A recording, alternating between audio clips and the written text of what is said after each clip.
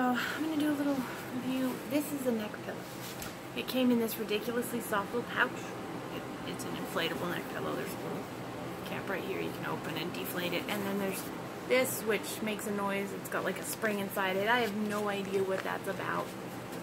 My husband believes maybe it's got something to do with inflating the neck pillow, but I'm not really sure.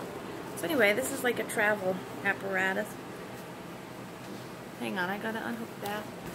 And you just sort of slide it around the back and it sits here like so. This usually puffs back out eventually. You can even tie it on, which freaks me out a little, makes me feel like I'm being crushed.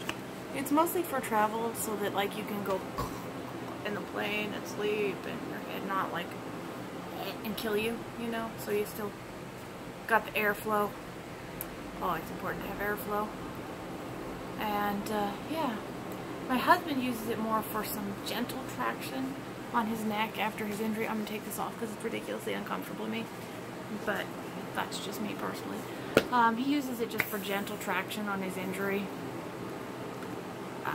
It's good for that too.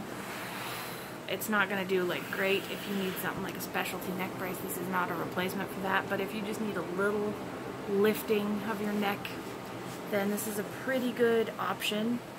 It doesn't cost much. It's just pretty soft material. I just deflated it, so it looks like this one is deflated. And it just rolls up and stuffs in that pouch.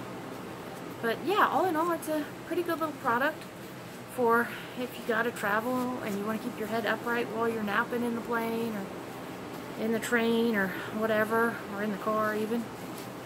And it's also good, like I said, for light neck traction if you need that. So check it out.